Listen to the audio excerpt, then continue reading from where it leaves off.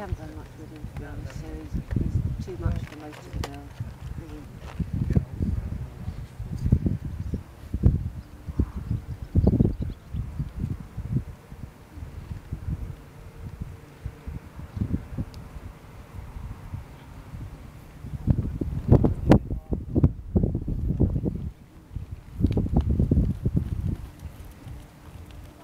Don't do too much, you lot, or you won't have any energy left.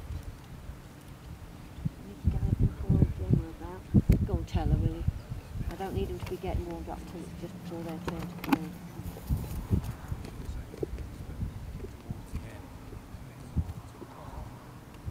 You see, when we first had him, I couldn't get him doing it straight on. No.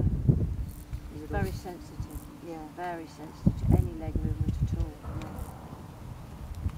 But we put the bit reins back up on the bit because it was a bit sharp for him on that second bubble. Yeah, well, I had that just for control, really. So, as you know, I lost my limb. It's very difficult, isn't it? Trouble is they know it too. Yeah, that's it. And that was the only way I could actually say, no, we're not doing that. He was quite surprised to be in. First day he didn't know whether to move or stand still and watch. Or second day it was, I can cope with this. Off I go. But he's